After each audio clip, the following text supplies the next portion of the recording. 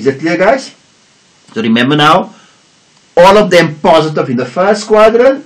Second quadrant, only sine is positive. The other two are negative.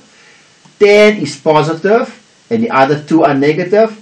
Cos positive and the other two negative. So you can call it the cast rule, or you can say all students take coffee. Right, cool.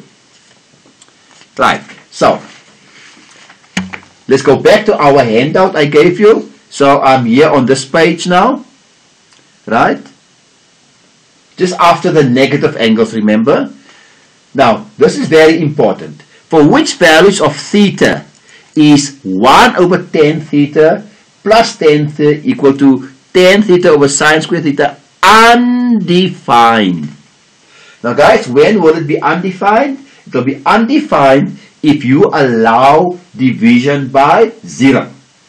In other words, if you allow tan theta to be 0 or sine squared theta to be 0, if you allow that, then it will be undefined. Why? Because division by 0 is not allowed. So if it's tan theta, what is theta? What you do is, guys, take your calculator, that's what you must do now, right? And let's test all the angles. You're going to test 0 degrees, 90, 180, 270 and 360. Let's start with 0. So what is the tan of 0? So let's see. Tan of 0 is 0. Can you see? Tan of 0 is 0. So, and the same here. Sine squared of 0. How do we do that one? Let's see. How do we do sine squared? Well, you open the bracket. You put in your sine of 0, right? Then you close your bracket and you square it. Is it clear? That is sine squared 0. And the answer is also 0. So therefore the first answer is theta. If theta is 0, it will be undefined. Let's test 90. I don't see 90 here, but let's test 90. Let's see what's the tan of 90. So the tan of 90, math error. So the tan of 90 don't exist. Therefore you don't see 90 as an answer, because the tan of 90 is not allowed. Right, let's go to 180. The tan of 180, right? Tan of 180 is 0. So 180 is allowed, right? And then the last one, okay, the tan of 270, of course, guys. Tan of 270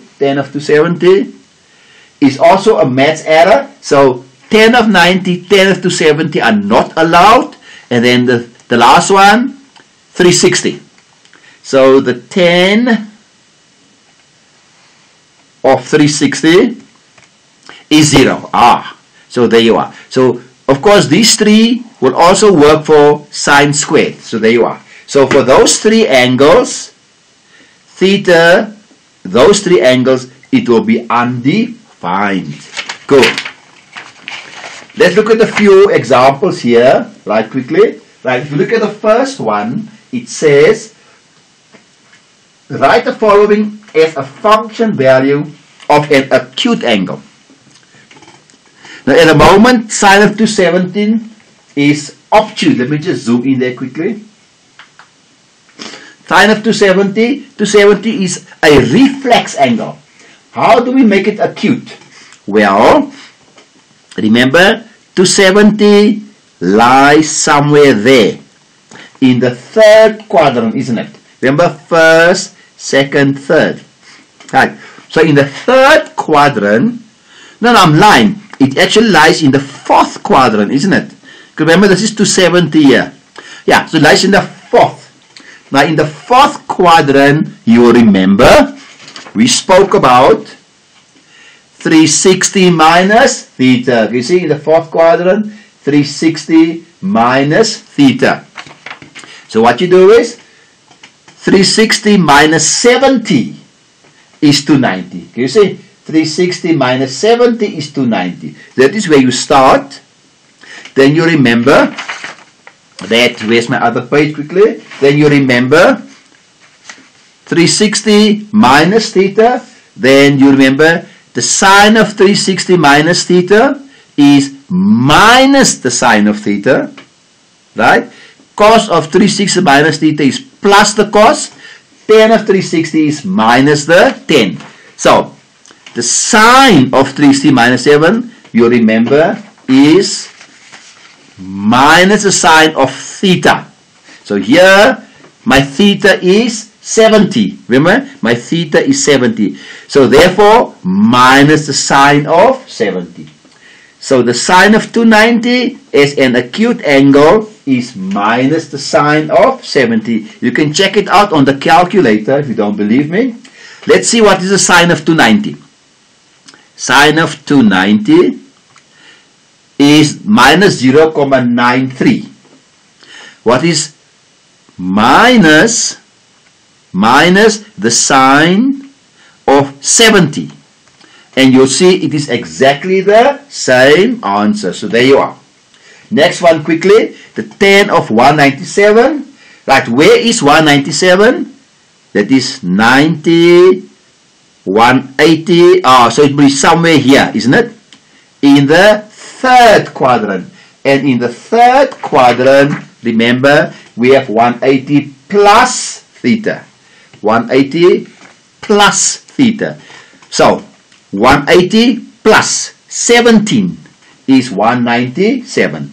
And what's the tan of 90 plus? Well, 180 plus, there you are. 180 plus, the tan of 180 plus is plus the tan of theta. So there you are. Plus the tan of 7, remember that is theta. Plus the tan of 17. Right. And you can also use the cast rule. Remember, in the fourth quadrant, right, sine is negative. In the third quadrant, tan is positive. Then the last one, this one here quickly, cos of 120. Where is 120? 120 is in the second quadrant, right? So it is 180 minus theta. So clear, guys? 180 minus theta. So 120 is 180 minus 60.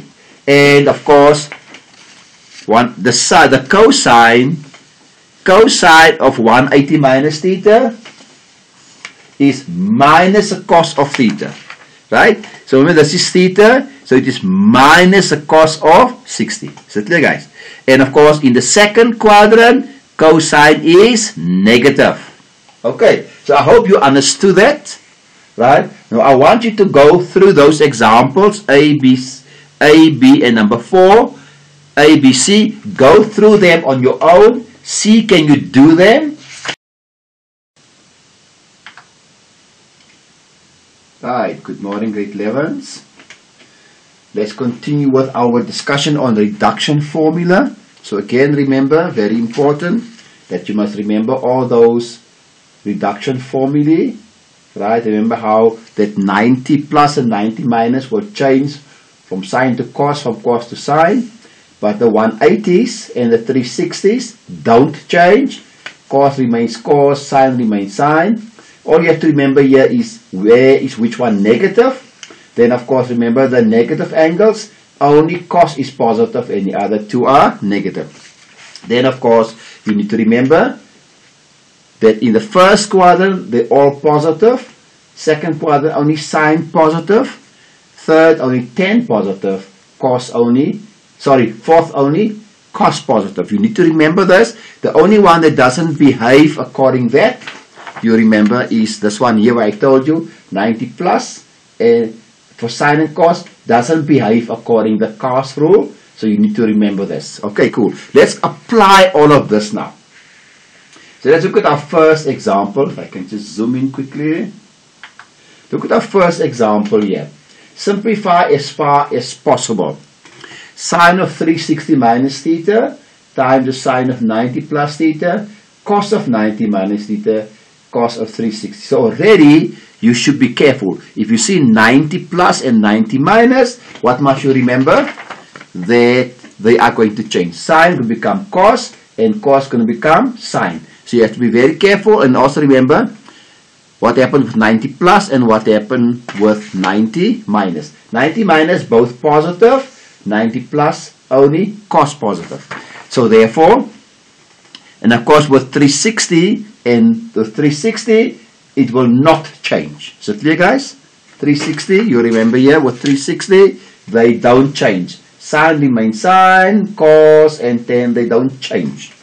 So therefore, sine will remain sine, right? 360 minus theta becomes sine of theta, and sine 360 minus theta is, of course, if you remember, 360 minus theta is in the fourth quadrant, right? And in the fourth quadrant, you remember, only cos is positive.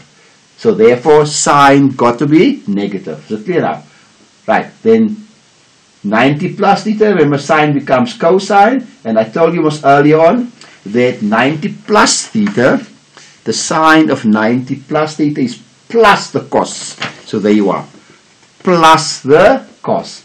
Then the cos of 90, cos becomes sine. 90 minus theta is in the first quadrant, they are both positive. And then 360, cos remains cos. The cos in the fourth quadrant, right? Remember, this is the fourth quadrant. And cos in the fourth quadrant, you remember, cos in the fourth quadrant is positive. So it's clear, guys? So it's clear where this step is coming from. And now you can cancel. I only see one negative. So the answer will be negative 1 because all those values will cancel. Okay. Next one. Tan of 180 plus theta. 90. Oh, there I see another 90. So already I know this is going to change to sine. That is 180, 360, 180 will not change. Is it clear, guys? So tan will stay tan, but cos will become sine. Sine will remain sine. Tan will remain tan. Is it clear, guys? Just the signs. Remember now, what 180 plus theta is in which quadrant? 180 plus theta is in the third quadrant. Don't forget. And in the third quadrant, tan is positive. So therefore, that is why this one is a positive. Is it clear, guys? Then 90 plus, cos becomes sine. And remember, 90 plus is negative. There you are. 90 plus is, sorry, yeah. See here, cos of 90 plus is minus the sine. So the cos of 90 plus is minus the sine. Then this plus goes there. 360 is in the fourth quadrant where sine is negative. 180 minus theta is in the second quadrant where tan is negative. Right? So you must remember that cast rule. Remember? Then if I multiply, then tan, you remember, is sine over cos. You remember that? Tan is sine over cos. So sine times sine is sine squared over cos. With a negative, don't forget. Sine times sine is sine squared over cos. And what do you notice? The two terms are identical, so they cancel. Therefore, the answer is 0. Then the last one. Write the following as a function value of a positive angle. And now remember, we're dealing with the negative angles now. Remember this here? This is now very important. So only one is positive, and that is cos. So let's see. So the cos of minus 40 is plus the cos of a plus 40.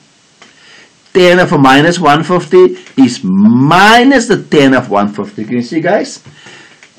And of course here, I'm going to discuss this one with you just now. Just quickly this one. So minus tan 150 and 150, you remember, is 180 minus 30.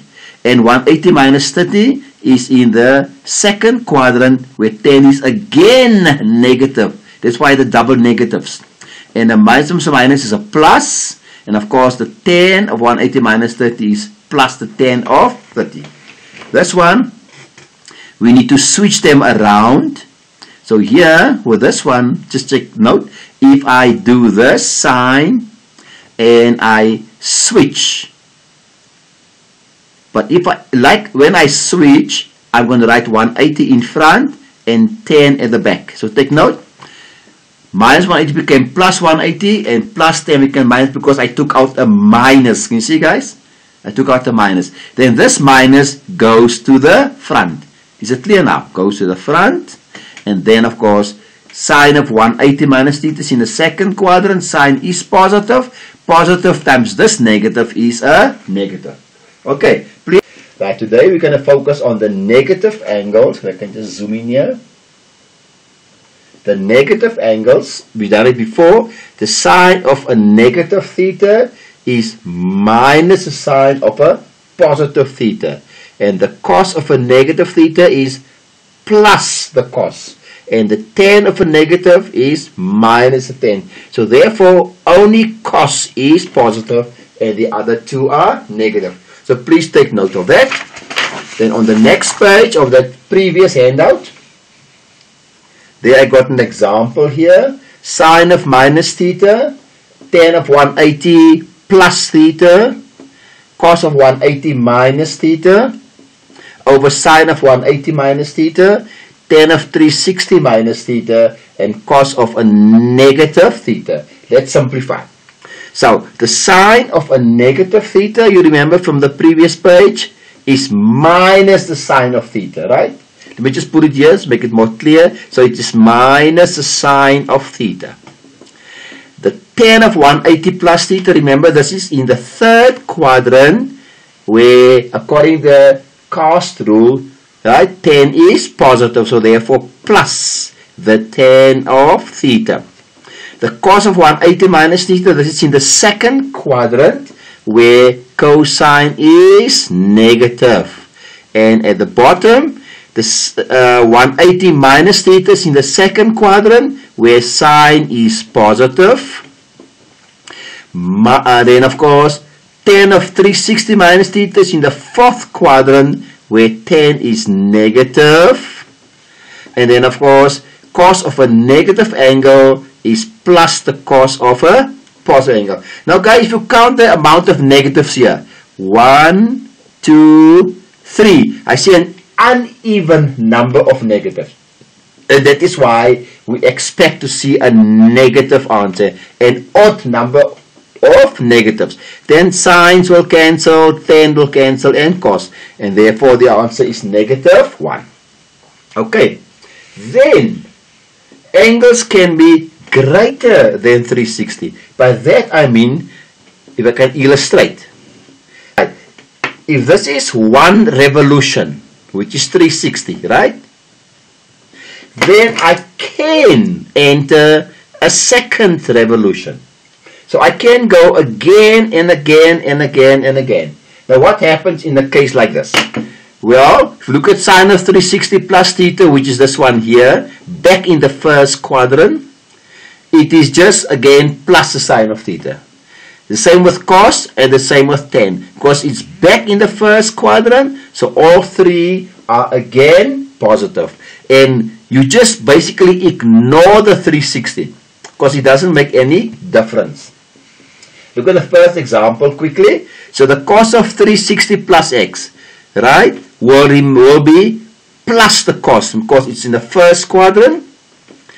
The sine of 360, remember it takes you back in the 360 minus is back in the fourth quadrant where sine is negative, right? Cos of minus x, you remember, is plus the cos. Sine of x plus 360, whether you say 360 plus x, people, or x plus 360, it doesn't matter. It is the same thing. Sine, because it's back in the first quadrant, so there you are, positive. I only see one negative in the problem, so therefore the answer is negative 1. Deal with the angles of 90 plus and 90 minus, right? But remember now with 90 plus and 90 minus is in the first quadrant where all four are positive, but 90 plus is in the second quadrant. Now with 90 plus, you'll recall the cast rule doesn't work. That you need to remember. With 90 plus, the cast rule don't work. So remember, with 90 plus, sine of 90 plus is plus the cos. Although you expect it to be negative, it behaves differently. And the same with this. The cos of So this must be sine here. So the cos of 90 plus is minus a sine. And remember with 90, sine becomes cos and cos becomes sine. So two changes here. We repeat, sine becomes cos, cos becomes sine, and it doesn't behave according cos.